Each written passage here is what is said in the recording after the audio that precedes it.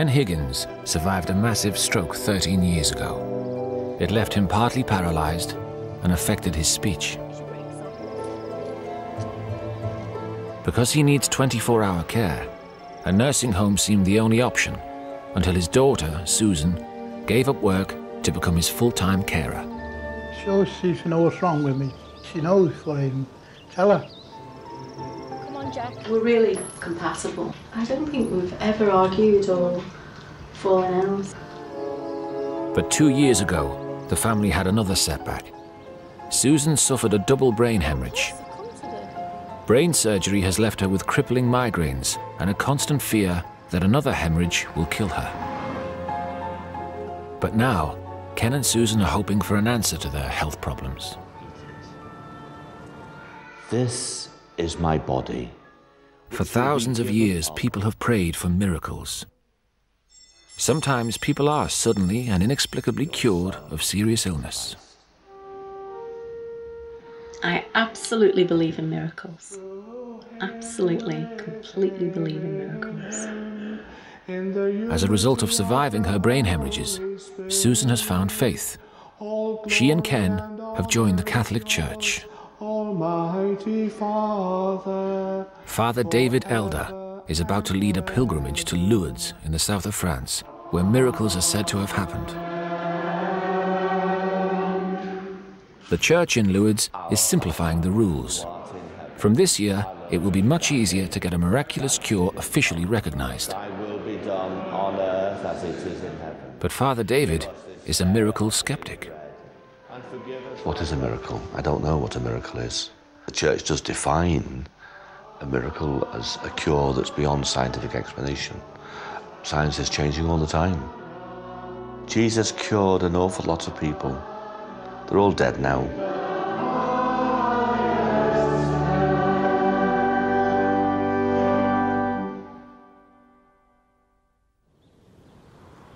Have you packed yet? Pardon? Have you packed yet? Past what? Have you packed your suitcase? Oh, no. Ken and Susan are joining the pilgrimage to Lourdes tonight. Have you got your things? They're both hoping for a miracle. It might stop me from, get me a bit better. I hope I can do. I walk out to be able to walk properly with him. I don't see why not. Ken's paralysis means he is totally dependent on Susan. You can't do general day-to-day things. You can't cook, you can't iron, you can't do anything, really. So, what else do I do for you? Pardon? What do I do for you, really? Nothing really. I don't know. You asked me a silly question.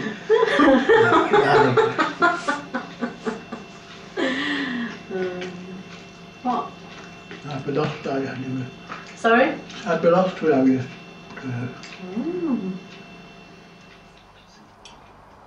Susan is hoping for a cure as well.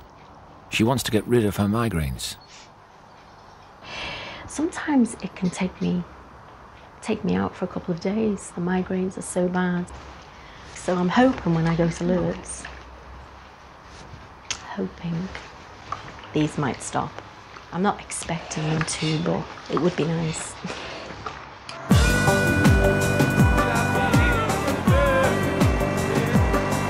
That's not you, old dog. Not me. Oh, thank you very much. You can use the lift. The group of 40 begin their pilgrimage with a tough overnight coach journey. It's an ungodly hour. It's midnight, isn't it? It's coming up to midnight. The journey out is always the worst part. And you get chocolate cake at the middle of the night, and bonbons and stuff, and things that you just can't face. But people just want to be kind, really, I suppose. Ready? Going up. Father David has been taking pilgrims to Lourdes since 1971. Oh, it isn't really. I need to walk in this. Father David doesn't expect a miracle, but does think the trip will help Susan and Ken. There aren't many people with a group this year who are going out for the first time, but Susan and Ken are. And they're also new Catholics. All this stuff is very new to them. And I don't know what the reaction is going to be. But I do know that something special will happen.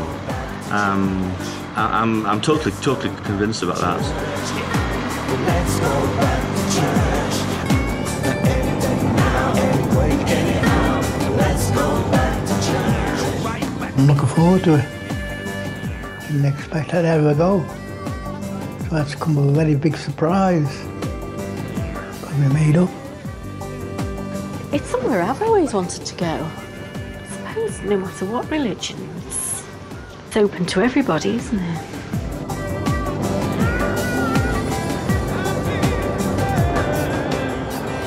Susan and Ken head off to Lourdes in search of a miracle.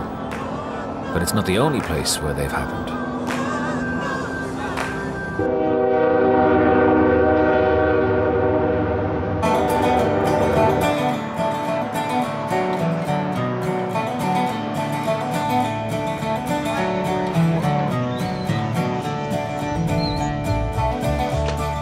Phil McCord is one of the few living people who have officially received a miracle. 5 years ago, Phil was going blind in his right eye. Doctors thought a corneal transplant was the only way he would regain his sight. But they were wrong.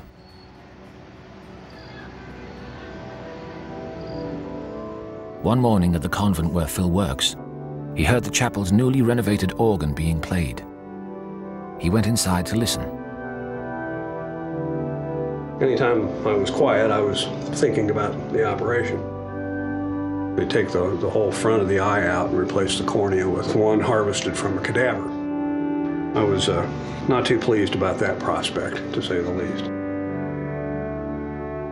Phil isn't a Catholic, but he prayed to Mother Theodore Guerin, the founder of the convent, for the courage to have the operation. As he prayed, something happened. I remember just having a sense of relief. Really, at that point, I thought, well, my prayer's been answered. I remember thinking, okay, that was good. I can do this now. Phil didn't realize that as he sat in the chapel, his damaged cornea instantly healed. A cataract still blurred his vision, but when his doctors removed that, his sight returned. No one was more skeptical about this miracle than Phil's 3 children and his wife, Debbie, a nurse. I had called the doctors that I had worked for before and asked them about it, and they said, no, there's no way that this could work. You know, once it's damaged like that, it won't heal itself. And I thought, okay, fine, you know. So it had to have been a miracle. It couldn't have been anything else. They had seen resolution of conditions like this, but typically they responded after 1 or 2 treatments with the eye drops, and they responded. Mine was just intractable. It couldn't be changed by anything that they did over 10 treatments. The Vatican investigated Phil's cure for 5 years. 12 doctors agreed it was inexplicable, instantaneous, and permanent. As it met the necessary conditions, it was declared a miracle, a cure by divine intervention. This was the second miracle attributed to Mother Theodore Guerin. In 1982, the number of miracles required for sainthood was reduced from 4 to 2. So Mother Theodore now qualifies for the ultimate religious accolade. She will become a saint.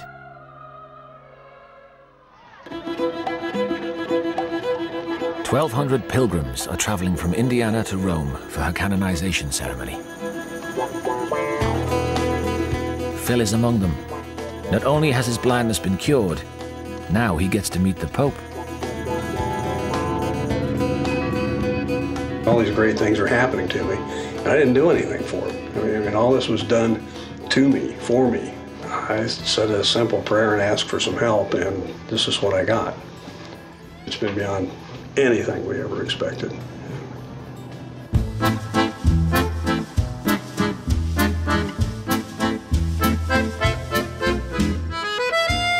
Father David's party of 40 pilgrims has arrived in Lourdes for their week-long visit. I've never seen water that colour. It's weird. It's strange, isn't it?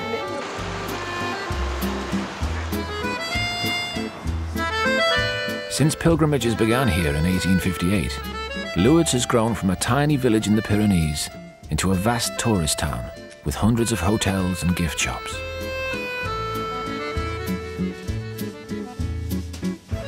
6 million pilgrims come each year. So we've got with brakes on. Many of them hoping for a miracle. I suppose you'd like more mobility, wouldn't you? Yeah, more mobility. Yeah. I think use my legs for more mobility, be all right. Yeah. Getting the pain. Yeah. Right, like my left to be all right. Left's good, but my right's makes up with. It's the idea of not being able to do things can't be done for. I don't like that. No. Well, I mean, Got complaints about that then? I've no complaints, but I'm saying I'm not enjoying being in that position. You'd like to be more independent? More independent like I was. Yeah. Can you see over there? Do you see the pyramid of candles? Straight across there. Yeah, the lights on. Yeah, that's the grotto. That's where Mary appeared to Bernadette. Yeah. 149 years ago, the story of a peasant girl who later became a saint planted Lourdes firmly on the pilgrimage map. The girl claimed to see apparitions of a lady. Bernadette was 14 and she was an asthmatic. She was quite severely disabled, really, with asthma. And she came to cross the river, and the river was so cold she lost her breath and had a mild asthmatic attack, couldn't come across the river.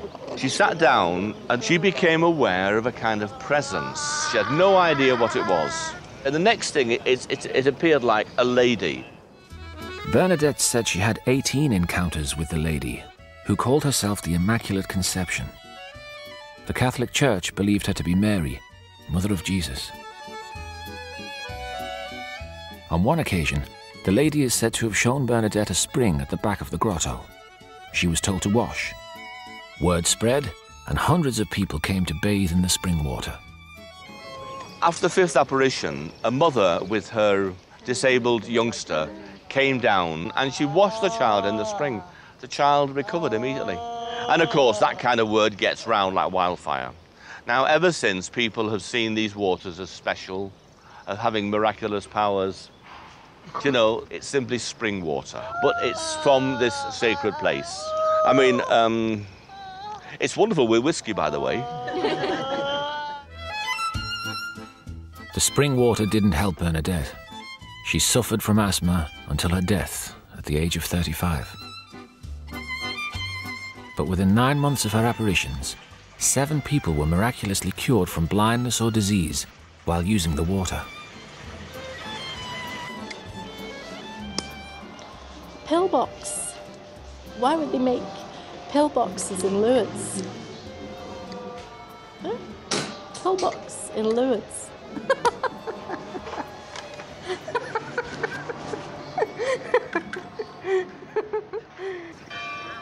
In recent years, there have been very few miracles at Lourdes. The last one was 1987. Jean-Pierre Belly, bedridden with multiple sclerosis, suddenly got up and walked. His illness never returned.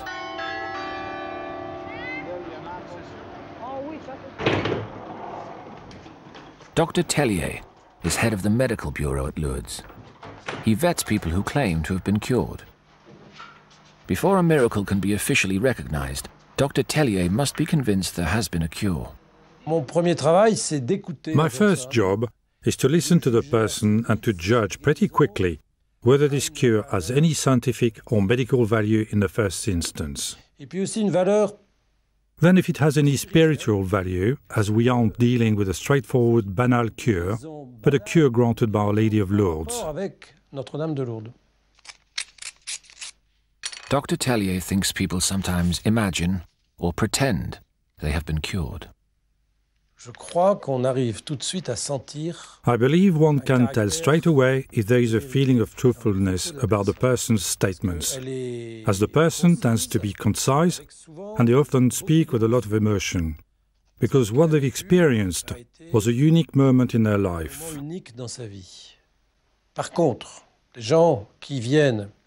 On the other hand, people who come and tell me how miraculous it all is, almost immediately it feels like they've embellished and embellished and embellished.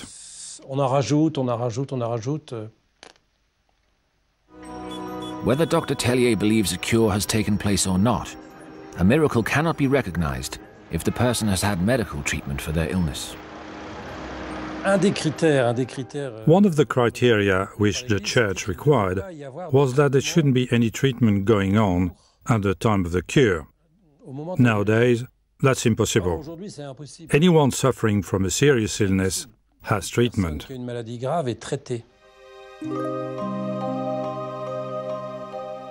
Because of this rule about medical treatment, only 67 miracles have been recognized at Lourdes. Yet 7,000 people have officially experienced some sort of cure.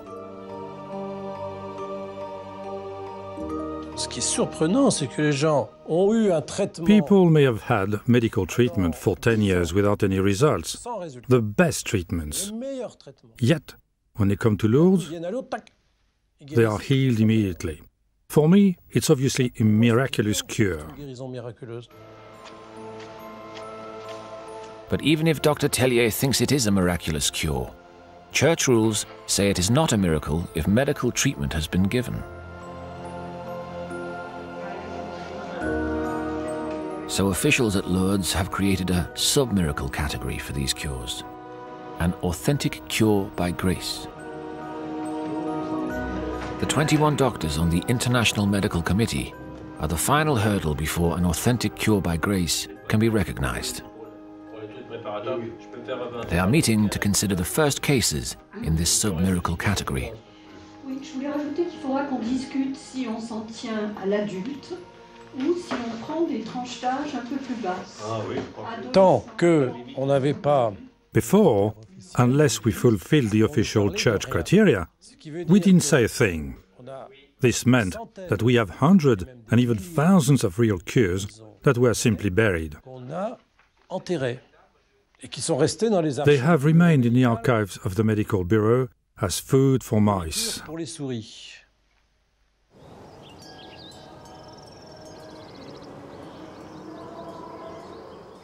The group from Lancashire are staying at Hosanna House, a Christian retreat in the foothills of the Pyrenees. Can we join you?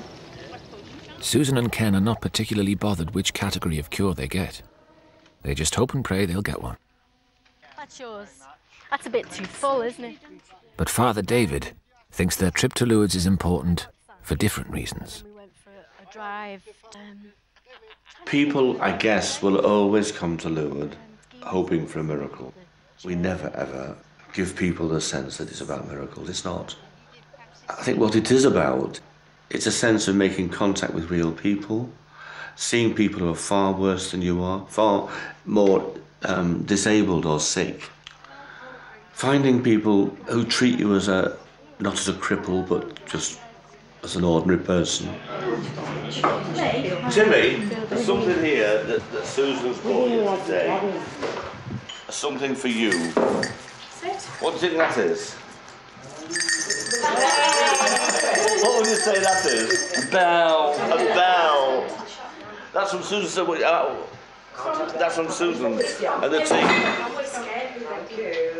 Wow. So when people come to Lourdes expecting a miracle, it really is up to people like myself to say something different, to try to help them to understand that's not what it's about. That's not what we're trying to do. That's not what God wants.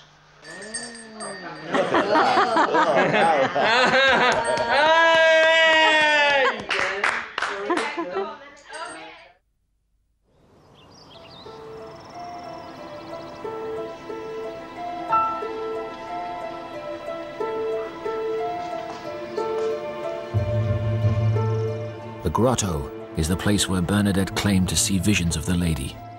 It is the focal point for pilgrims who come to Lourdes. The river, which once flowed up to the grotto, has been rerouted to accommodate the crowds. If we all go quiet at the grotto, we want no snoring. Did you hear me? Yeah, I heard that. Father David is taking the pilgrims for their first visit. Like millions of others, Susan and Ken hope visiting the grotto will provide the cures they are both looking for. Father David doesn't share their view. I think I'd collapse on the spot if you'd had jumped out of his chair. You know, you don't expect. It's not what you come for. What do you think? Truthfully, I'm hoping I never get another hemorrhage and all my migraines and headaches go. And I won't know that today, will I? No. When people go to a place that has been touched by the sacred, there is a very special transmission happens. It's sharing in that experience. It's being part of the sacred.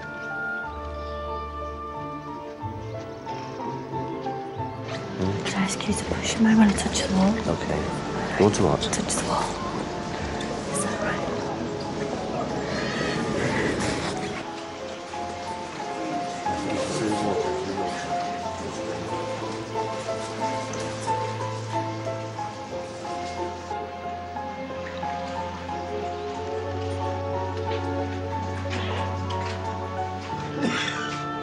When we go to the grotto, it's almost a meditation. It's peaceful thoughts. It's just praying to the people who've passed over, praying to Mary. Basically, it's asking for help, isn't it? It's asking for help.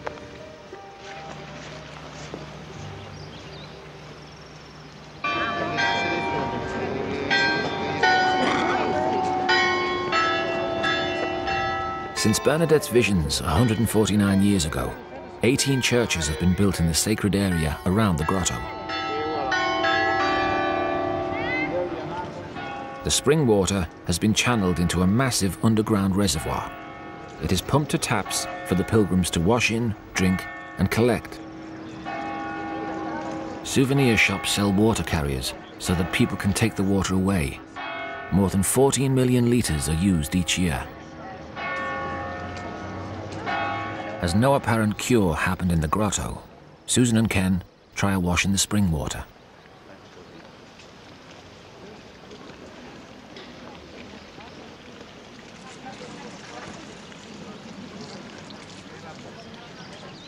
It never occurred to me that you would put the water on your head. Really? But that was what you needed to do. Yes, yes. I could quite easily have put my head under it. Yeah, it felt tingly, felt cold. Cold, tingly. I was having a good wash anyway. You had a good wash, right? Yeah. Still wet. Still wet, yeah. Thanks, wet. How did you feel, Ken? Well, that's somehow, no. But cleaner somehow. Cleaner somehow. Yeah.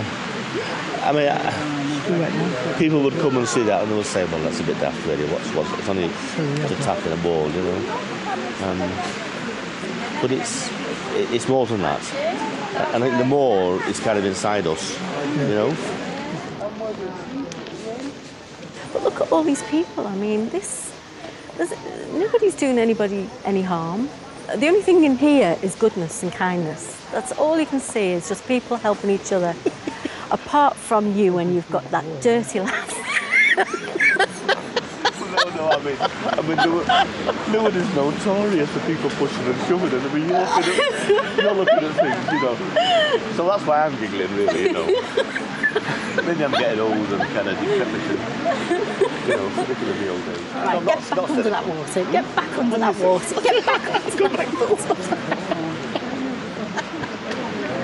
Go and get the water in the back.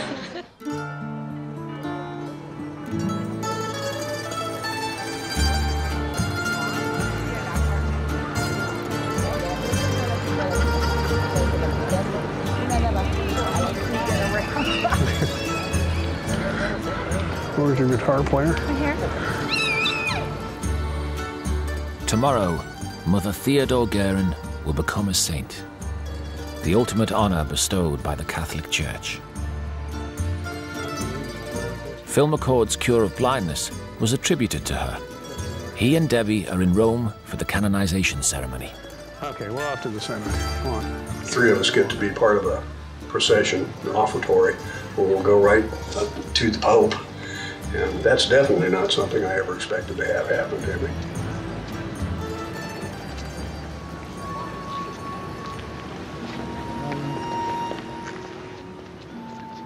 hidden away inside the Vatican is the Congregation for Causes of Saints, the saint factory of the Catholic Church. The first saint was canonized in 993 AD. Since then, every aspect of a potential saint's life has been meticulously researched and kept in the archives. Mother Theodore Guerin's documents are stored with the records of Joan of Arc, Saint Bernadette, and Mother Teresa. To qualify for sainthood, a person must be considered holy, worthy of emanating, and believed to be in heaven. Ultimately, the decision on sainthood rests with the Pope. It's a collegial effort on the part of many different people to bring together to the Holy Father an evaluation of the cause so that he can make a highly informed judgment as to whether to proceed. Monsignor Sarno works alongside the Devil's Advocate, an actual role, not just a Hollywood creation. We keep to his original title, which is the promoter of the faith, the one who promotes the faith, in other words, the truth. Arriving at the truth, that's the key. So the promoter of the faith then has the responsibility to make sure that all possible elements of a cause have been discussed. So that can be both positive elements and negative elements. So in that sense, there's still a sense of that devil's advocate, someone who makes sure that there is nothing against the cause. So we can't get this idea that, you know, it's like 5 minutes before the Holy Father is to make a judgment, we find out something about it. It's a constant sifting till it finally reaches the point where the Holy Father says, yes, it can proceed. Since the time of Jesus, the Catholic Church has recognized around 10,000 saints. 2,500 more are currently being considered.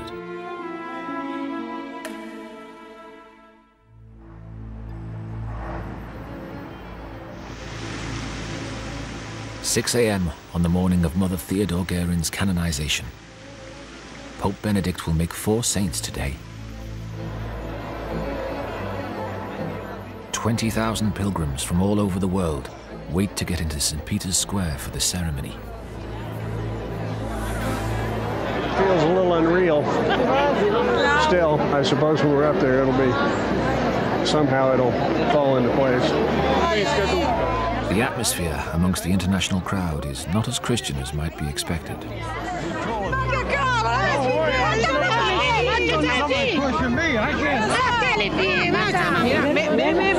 Break my arm. ¿Qué está haciendo? Es este gordo. They're pushing and to shove me over, please. Now we're beginning to move. So either that or a riot developing, I'm not sure which. Please don't push.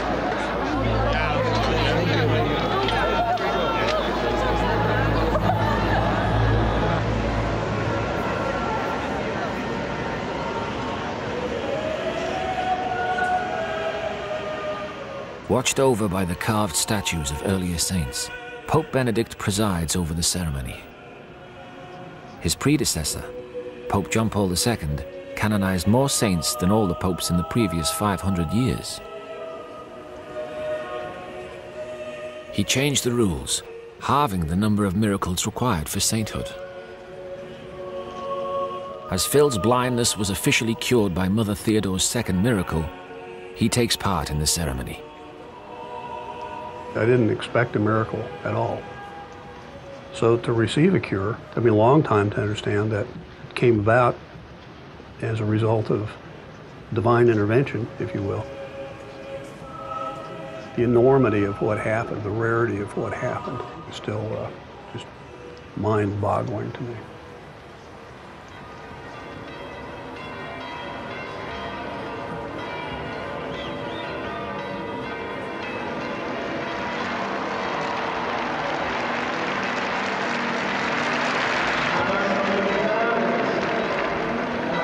I got to tell you, when we came around the altar and it stood on the carpet, and I had just a moment there while the others were moving forward, I looked up. Oh my God, I'm right here, and there's the Pope. I'm just kind of savoring the moment. I'm savoring the moment. I'm thinking the history that she's been made. Oh, yeah. Thinking of lunch. Lunch is good now.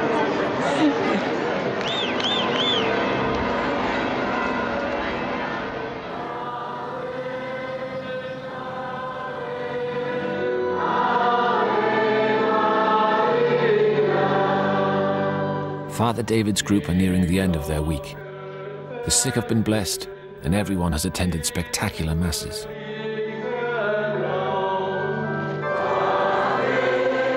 The pilgrims have carried lanterns in torchlight processions with thousands of others. But so far, there have been no signs of miracles or even authentic cures by grace.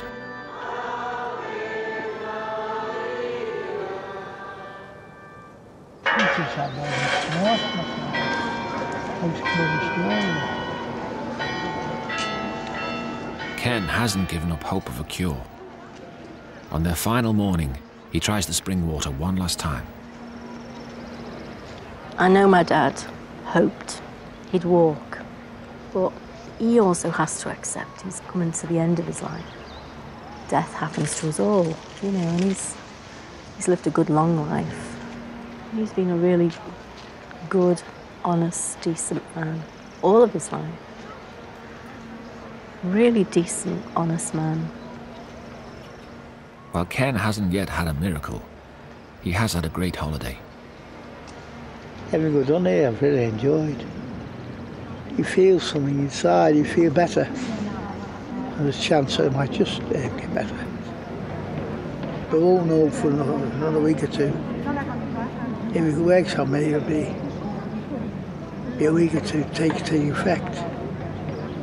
And I think it's taking effect now, you know, I feel a lot better.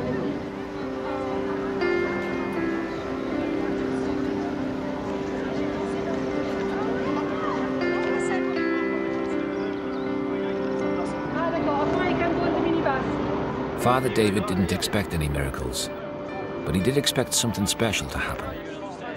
He feels it has. It's been amazing. There's a great sense of joy amongst the people, you know. We're all going back with flu and stuff, you know. We haven't had the cure. Well, we have really, we have, but because the cure, like I said, our hearts, isn't it, Susan? That's what the cure is. I had a pocket full of lemons a few minutes ago. Have you got any I could borrow? I might have some in my bag. Have you? Yeah. I'll pass the lemon tips around later. Susan has caught a cold, but she hasn't had a migraine since coming to Lourdes. She hopes they don't return when she gets home. Usually I'm taking migraine tablets almost every day, and I've not taken anything since I've been here. I hope for no more brain hemorrhages, I hope no more migraines, and I hope I stay healthy.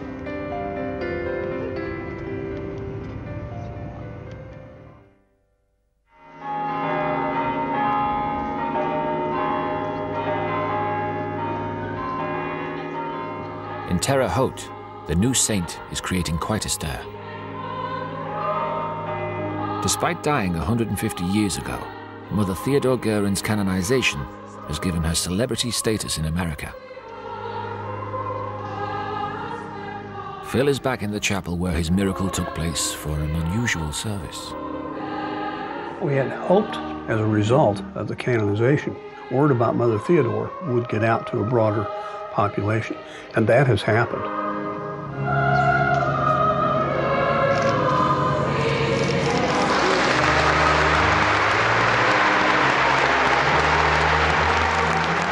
Four kilometers of the state highway will be dedicated to America's 8th saint.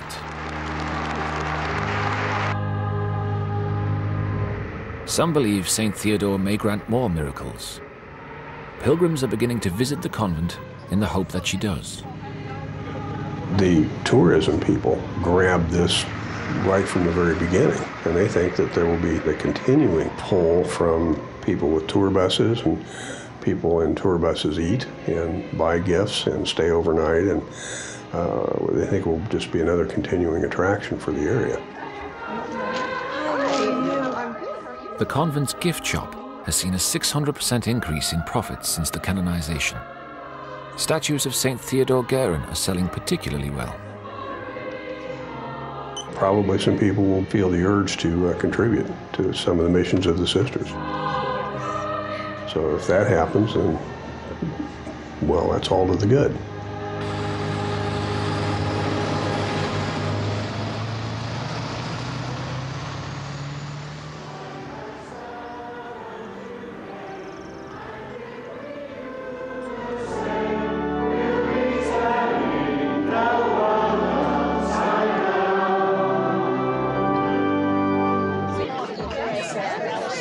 Two months after returning from Lourdes, and Susan still hasn't had a migraine.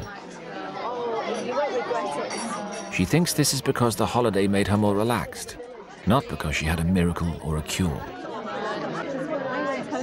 I always saw Lourdes as just miracle cures, and either you had one or you didn't, and there was, for every miracle that occurred, there was thousands and thousands of people that didn't have a cure.